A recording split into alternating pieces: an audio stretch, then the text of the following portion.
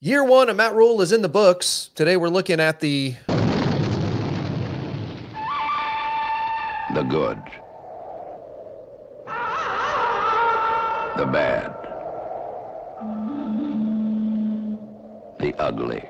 Hey, what's up? My name is Logan Merrick, and this is Husker Central. I created this channel just for you, those who are fans of the Huskers, Husker football to be precise, where we can commiserate and celebrate together. I dive into all different types of things, but today I want to look at the good, the bad, and the ugly of year one of Matt Rhuel. There were some good things, there were some bad things, and there were some very, very ugly things. Let's get going. All right, so the good, we're going to start there. I think right off the bat, player development is 100% right in Matt Rhule's wheelhouse. We have not seen that over the years with the Scott Frost era. Mike Riley, not really, but especially in the Scott Frost era, we did not see player development. But now we are starting to see it. We are seeing players, freshmen, true freshmen, getting time. Everyone's getting to practice. It's always next man up, and it's really good. How we see player development really play out in the offensive line. Now, I can already hear many saying it because you guys say it in the comments, my comments all the time. You tweet at me, those different types of things. The offensive line isn't that good. Donovan Rhule needs to be fired, da-da-da-da-da. Not so fast. I went out and looked at the PFF grades because I was going, all right, with my eye, offensive line looks better. Are they world beaters? No. Have they gotten better? Yes. And PFF grades, what are PFF grades? Well, they're grades, and I'm going to actually have another video coming out later this week explaining PFF and looking at all the different skill set positions and how they graded out for the year. So that'll be coming up throughout the coming weeks. But let's look at each individual player and how they graded out for this year and years previous. All right, so first and foremost, you've got Ethan Piper. Now, Ethan got hurt, and I don't remember what game he got hurt, but later on in the season, so not a full season, but he got better. And if you can see from 2019, 2020 was not good to him, but from last year to this year, he grades out 1.5 points better than he did last year, and he grades out way better since Donovan Rhule has taken over. He grades out way better than that. So then let's look at Bryce Benhart. Bryce Benhart is without a doubt the best offensive lineman we have. He grades out very high, as you're about to see. And Bryce Benhart has come a long way because I used to be very hard on that guy when I would watch him. And so Bryce Benhart, here's Bryce Benhart's right here. His overall offensive grade is almost a 70, which is really good. These go from 0 to 100, but you're going to find that above average is going to be in that 60 range. And then especially like you start getting in the plus 80s, that's like fantastic, but you're rarely going to see that, especially on a full season. But he grades out at almost a 70. I would give that a 70. His pass blocking is 67.1 and his run blocking almost 69. He got better from since, like, again, let's look at Donovan Rhule, 2022, 2023. Those are good grades. Then you've got 2021 and 2020, not so great. 2019, he didn't play a whole lot, so he's going to grade higher when you don't have as many snaps, as long as you don't just completely blow it. So Bryce Benhart grading out very high. So we're looking at Donovan Rhule isn't as bad as we thought, and the reason why it looked worse, well, I'll get into that in just a minute. Let's go on to Rhule. All right, so Rhule in 2021 to 2022. Now, again, Donovan Rhule came in 2021. Those are better grades than 2019. So I want to point that out. In 2020, he was in trouble, so he didn't get to play. His offensive grade overall is a 63.2. His pass blocking is very high. It's very good. His run blocking, pretty good. Not terrible, not great. It's pretty average. All right, let's look at Ben Scott, the transfer from Arizona in his first year. Now, Ben Scott had a fantastic year in 2021. He was in Arizona, so that doesn't count. So let's look at this year, and he grades out about 3 points better than he did his last year in Arizona. His overall score is a 64.1, and his pass blocking grade is really good at a 70.7, almost a 71, and his run blocking is 62.4. These grades are speaking for themselves. Now let's look at Teddy Prohaska, somebody who I'm very, very hard on, and the one after him, Turner Corcoran, who didn't finish out the year because he got hurt. Their grades. All right, so here's Teddy Prohaska. His total overall grade is 66.3. Pass blocking is much better than actually I thought it would be, because I thought he's been pretty bad this year, but it looks like he's done pretty well. I want you to look from 2022 to 2023, the leap he made. Now, granted, he has not played a full season, so these are kind of shrunk down, but we still can get those grades put in. Overall, 66.3. Now, here's what I'm going to say about Teddy Prohaska. He's 6'10", and if you're a fast edge rusher, you can get around him every time. He is slow left and right, but he's very, very strong. So those bull rushers don't do as well, but if you're a speed rusher, he struggles. But still, good grade. And we see them, all of them, better. Even if it's just 1 point better or whatever, they're still grading out better than they did the year before. Again, development. All right, let's look at Turner Corcoran. Turner Corcoran is without a doubt the worst offensive lineman we have. Again, did not finish out the year. His overall grade is not good. It is a 53.9, so almost 54. Pass blocking, look at that. That is poor, 37.5. And then his run blocking, 60, almost basically 61. Last year, not good. We know that. We can look at last year's tape, and he was not really bad. This year, much better, about 20 points better, but still not great. But again, he got hurt, and then Teddy Prohaska comes in. Either way, offensive line, just from the data points. And again, I'll have a video coming out here this week to talk about how Pro Football Focus comes up with their grades and all of that kind of stuff, so you can understand how they come about. And we'll even have some videos so you can kind of see how they go about grading those. But from an offensive line perspective, Donovan Rhule is not as bad as many of you think he is. He's much better. He's a much better coach than you thought. The offensive line, much improved. Pass blocking, especially. But you can say, well, but Logan, I mean, they were leaking like a sieve. No. What happens is all three quarterbacks get antsy. They don't get settled in the pocket. They're not good pocket passers. They're just not. All three of them. And so when you have a quarterback who's antsy and will dance outside the pocket, he creates the sacks himself most of the time. So let's also look at another player. Two other players to show that player development much, much better. Nash Hutmacher. Look at these grades, man. This is fantastic right here. His defensive overall grade, 70.1.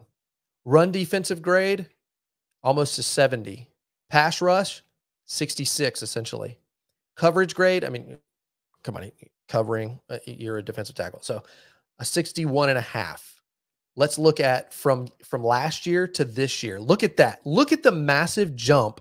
55.5 last year to 70.1 this year. That's what Pot Roast, Terrence Knighton, the defensive line coach, has done for this team.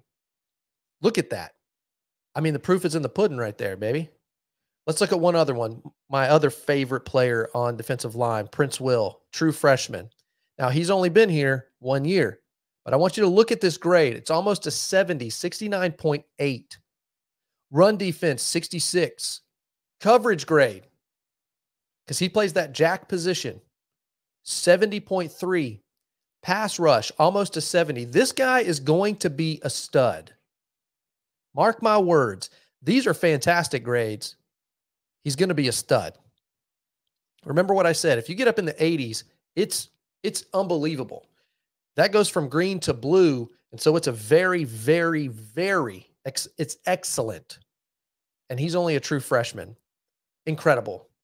And so I look at it and go, offensive line, check, great. Freshman, good.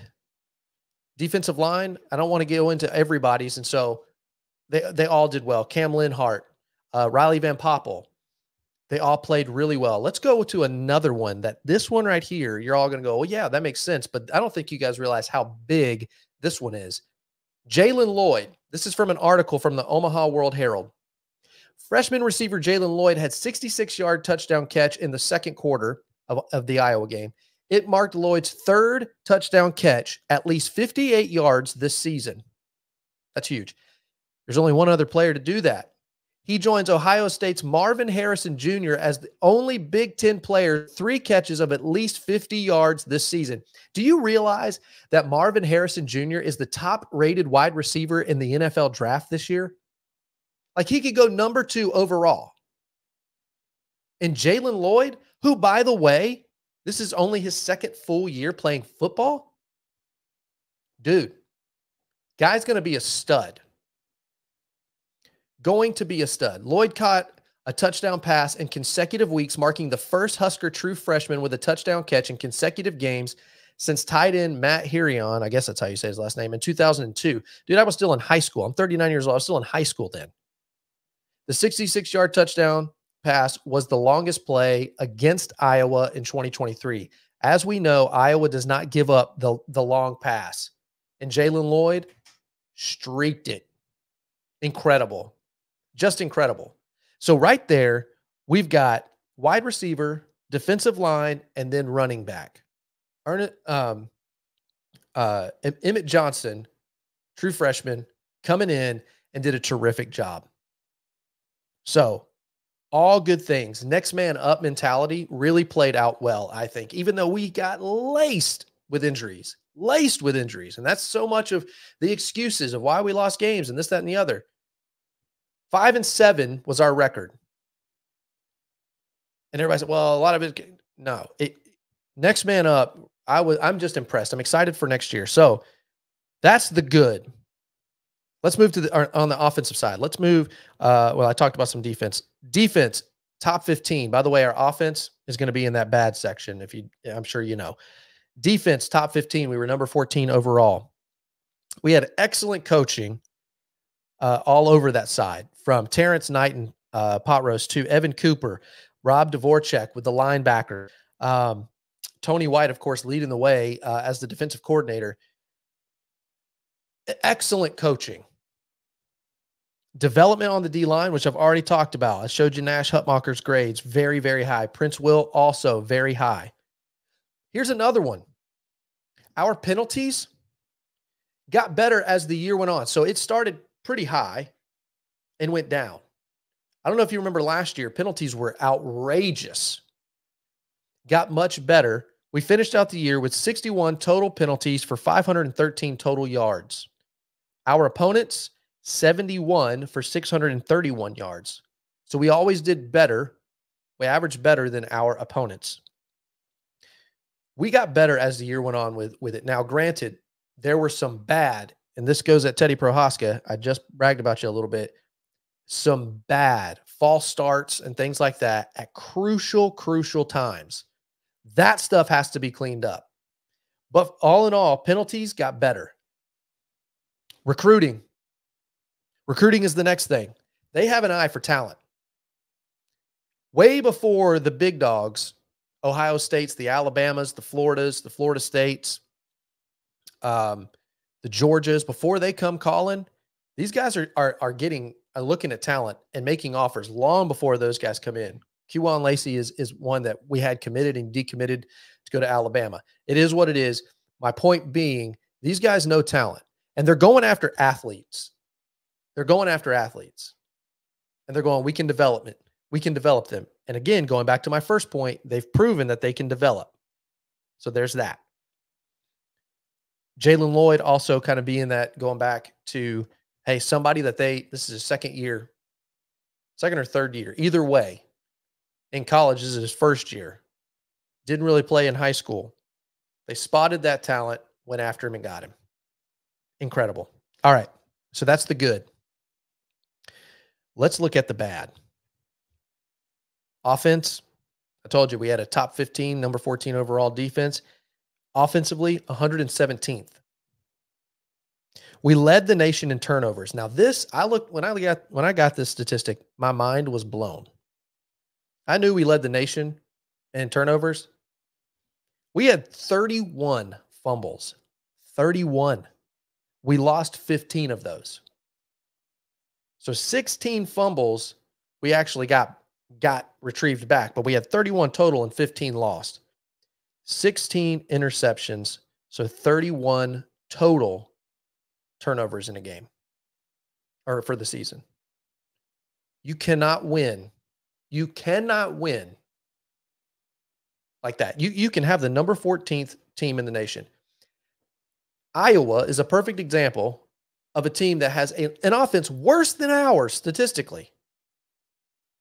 And they still win. They went 10-2. Why? They don't turn the ball over. You cannot win with turnovers.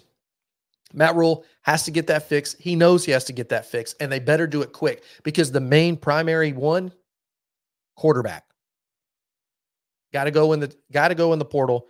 Now, granted, Chubba Purdy, by the way, looking at his PFF grades, graded way higher than Heinrich Haarberg and Jeff Sims. We're going to get to Jeff Sims in just a few minutes. We are 125th out of 133 teams. Not good. We averaged, listen to this, we averaged 18 points per game. Our opponents, 18.3 per game. Sound familiar? How many games did we lose with 3-point margin? And you can't put it all on the defense's shoulders because they've done a great job. Now, granted, they folded at the worst times. When you needed them to stiffen the most, they folded. But the offense always put them in bad predicaments. Had them out on the field a lot. Special teams.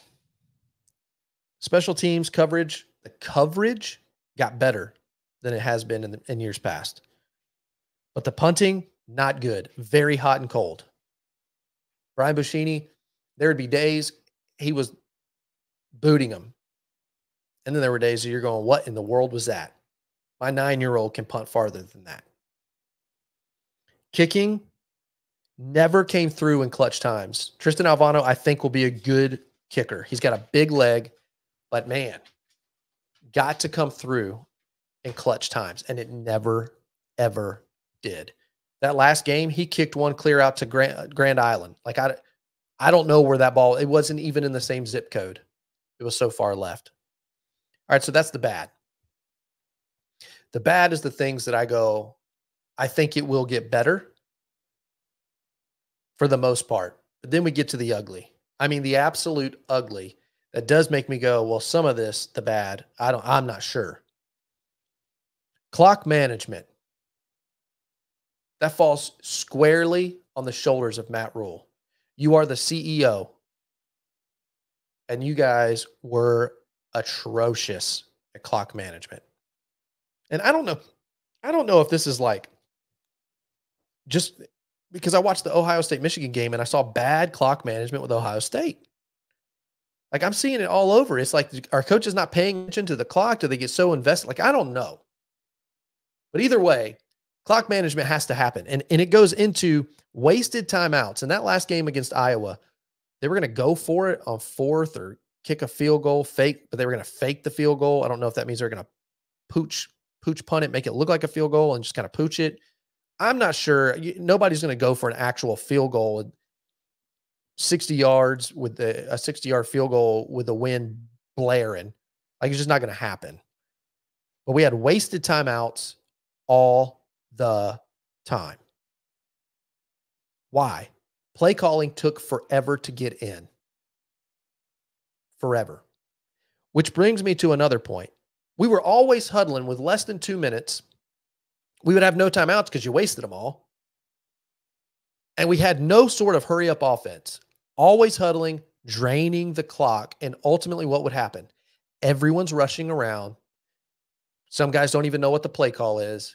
And we throw interceptions or we fumble. Why? Because you're not getting play calls in. You've not practiced it enough, apparently. And you've decided to not practice no huddle situations. I'm not sure what is going on with that. But man, it would drive me crazy. Next thing. I don't have to tell you guys. There's a guy on here for ugly. Marcus Satterfield. The play calling, no consistency. You'd have Emmett Johnson. Great run. Gash him. 8, 9, 10, 12 yards. and then he'd be gone. And then we would throw the ball 3 straight times. It was clunky.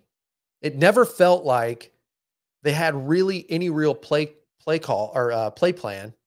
It felt like they were literally just like covering their eyes and just pointing to a play on their play sheet and going with that. They never played to the strength of the players, because it goes back. So this goes back to true freshmen, people getting hurt, true freshmen having to step up. I know that there's growing pains, but it never felt like you played to the strength of your team. Granted, offensive line, great at pass blocking, but you didn't have a great, for the majority of the season, didn't have a great pure passer. And Heinrich Haarberg, terrible. He led, by the way. He led with in passing 960 yards, and then he was also led as the rusher for 500 and something yards, which is the first time in a long time. And I should have had that stat written down, but I didn't. But it's the third team in college football history to not have 1,000-yard passer and a 1,000-yard rusher. Like, for somebody not to have one of that, like, it's insane. I wish I would have kept that one. And then we'd just have bad coaching in critical situations, just dumb play calling. I go back to Maryland.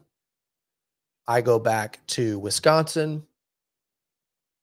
Throwing the ball in Iowa in the middle of the field. You don't have any timeouts left. You should be throwing to the perimeter. Instead, you're throwing to the middle of the field when you've got no timeouts and you got to make up a lot of time and you only have 20 seconds left. You're throwing to the middle of the field, let alone the interception and the risk you take, but you just don't have time for that, and not to get your field goal unit out.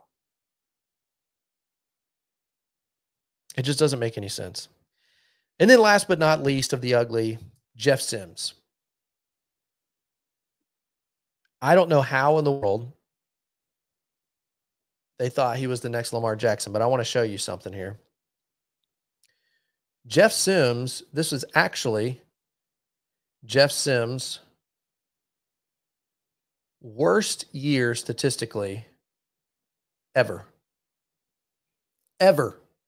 We already knew he was turnover prone, but I want you to look at this right here. Look at where I've circled this. Look at his PFF grades. From 2020, it was a 57. In 2021, it was a 69 overall, which is pretty good. 62, 37. Passing, 34. Running, 54, essentially. He was way better running the ball in years prior at Georgia Tech than he was here. And it's not even close.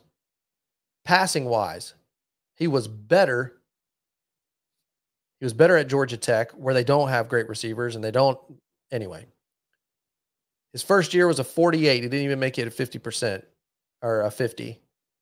34 in 2023 with Nebraska. Bad stuff all the way around. And so what does that tell you? I don't know what it was that Marcus Satterfield and Matt Rhuel was looking at, because he wasn't great. He wasn't great at Georgia Tech, but I don't know what in the heck happened. And I think so much of it falls on play calling and coaching, because our offensive coordinator is also our quarterback's coach. And that was the worst position on the field by a long shot. So I put that at the feet of Matt Rhuel and Marcus Satterfield. But there's only the opinions. There's my opinion. There's your opinion as the fan as well. And then there's the players' opinions, who I think matters the most. So before I give you my overall grade and finish out this video, let me show you these tweets that went out. This is Jameer Butler and Vincent Carroll Jackson. Vincent Carroll Jackson says, because this says Matt Rhule's year 1 anniversary with the Huskers is today. This was yesterday or Saturday. Vincent Carroll Jackson said, be excited for what is to come because he's just getting started. And Jameer Butler, if you'll remember, went into the transfer portal and came back out because Matt Rhuel and Tony White believed that they could do something with him, and he had a great year. It may not show up statistically, but there are some things that he did on the field that were incredible. I'm going to get, again, I'll be going into the defensive line and the PFF grades and all that stuff in the coming videos, offensive line, corners, linebackers, all that stuff. Those will be future videos. Jameer Butler says 10 out of 10, wouldn't trade it for nothing. I think that matters the most. So that's the good, the bad, and the ugly. Let me know what you think in the comments. Did I miss anything? What is it that you think was good, bad, and ugly that I may not have mentioned? I want to know. If you would you like this video? If you got some stuff out of it, would you share it with some others? If you haven't subscribed, would you consider subscribing? Because again, this is for you who are fans like me, who just love the Huskers and want to talk about it, or you want to commiserate and celebrate our Huskers. A lot coming up with the transfer portal opening up December 4th. There's already been some quarterbacks enter. I'll be talking about several of those. Overall grade, C+. C+. I think that the defense showed us enough. I think the offensive line showed us enough growth, and I think the wide receivers and running back positions and the youngsters showing up give us enough hope to go, okay, it's average. It's average right now, but it's going to be something great, and I truly, truly believe that. With that being said, thanks so much for watching this video. Like I said, if you would subscribe, if you haven't subscribed already, like this video if you got something out of it. Let me know your overall grades in the comments below, and I will see you next time right here at Husker Central. Bye-bye. How could I almost forget? Last thing. Go Big Red!